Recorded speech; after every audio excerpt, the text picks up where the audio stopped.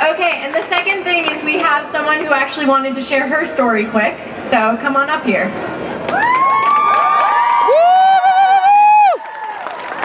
Well, hello. Isn't this a sexy crowd? When I was 14 years old, I was in a relationship with an asshole. He raped me every day for 2 years, and I thought that that was okay because he was my boyfriend, and I stayed quiet. I didn't tell anyone but my current boyfriend and my brother. I am done being quiet!